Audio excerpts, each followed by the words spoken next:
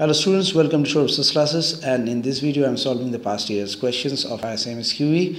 So this question is a value of a logarithmic series they have given, and we have to find the value anyway. So if we just proceed after this step, so this is log 2 and the base will be 2 square, log 2 base will be 2 cube, and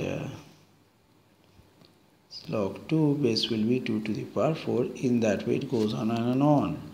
So this is half log 2 base 2, 1 by 3 log 2 base 2 plus 1 by 4 log 2 base 2. In that way it goes on. So half you can take common, and every time it is 1. Just 1 minus the series of log 2 to the base e.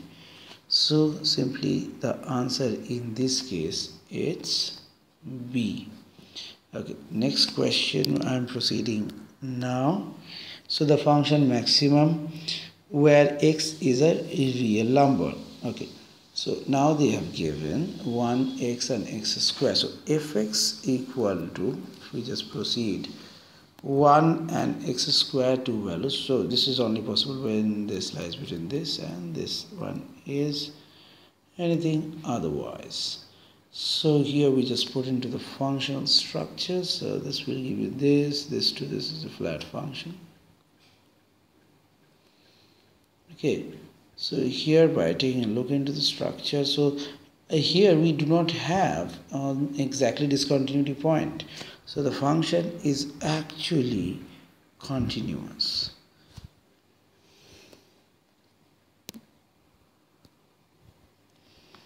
Now in the next question they have given a harmonic progression. The harmonic mean formula we know. For 2 it is 2xy by x plus y. For 3 it is 3xyz by xy plus yz plus zx, in that way. So here we know that 1 by x plus 1 by z equal to 2 by y, where x, y, z are in harmonic progression. So we just put this thing here.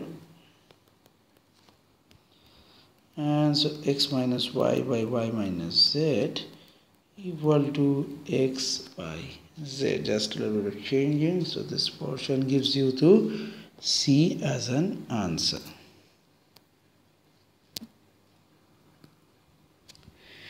Next is a functional question here. Fx equal to x by 1 plus mod x. So simply this has two values. Let me change the color. It's becoming monotonous with the same color. So fx equal to x1 minus x and x1 plus x. So this is when x negative, this is when x positive.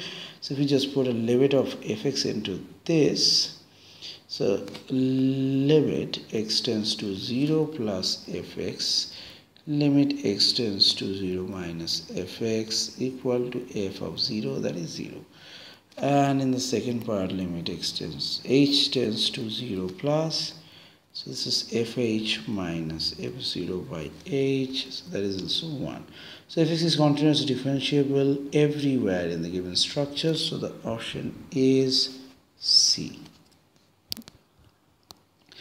In the next video I will go and solve some economics based large questions. Thank you.